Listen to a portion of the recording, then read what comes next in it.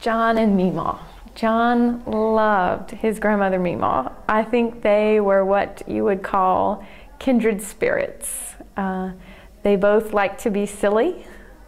They both love to laugh and goof off. I remember when I knew John, I had to learn Memaw's number if I ever wanted to get in touch with him because most of the time he was across the street spending time with Memaw. And I would call over there, and sure enough, if John wasn't home, that's where he was. John and Memaw had a very interesting relationship, or at least I thought so, because they both had the same sense of humor. Although Memaw never showed it too often, but they had this ongoing understanding of each other's jokes with these cards she'd send, and he knew, like, we would read them and we didn't really know what she was talking about, but he would think it was the funniest thing in the world and reply and send something back to her.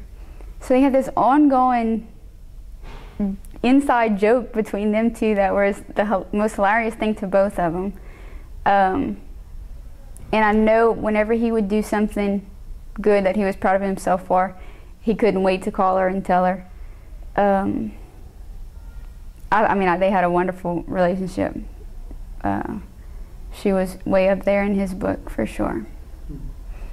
I just have never in my life seen two kids look at John the way that they looked at him, and then the way that, I mean, just when y'all would call and say that they did something, and he would tell everybody in the house. He'd call me on the phone, he'd call Carol, guess what Jack and Maria did, or and how excited he was when we were at the hospital when Maria was born.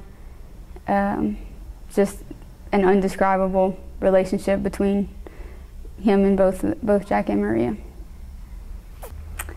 I was thinking about that earlier today. I remember the best thing I can remember was when Jack was little and we'd hear the train and John would scoop him up and haul tail all the way to the railroad tracks. I'm running behind him with the blanket because it's freezing outside, and he just picked Jack up and starts running, so I'm running behind him with the blanket and we watch the train. When he would hear the train, he would get me and Maria and go over to the train tracks.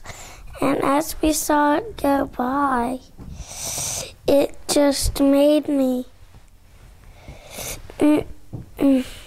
have a feeling. It was fun. Uncle John used to rush me and Jack over to the train when he heard it, and he used to rush over to the tracks and we saw it, and it was fun.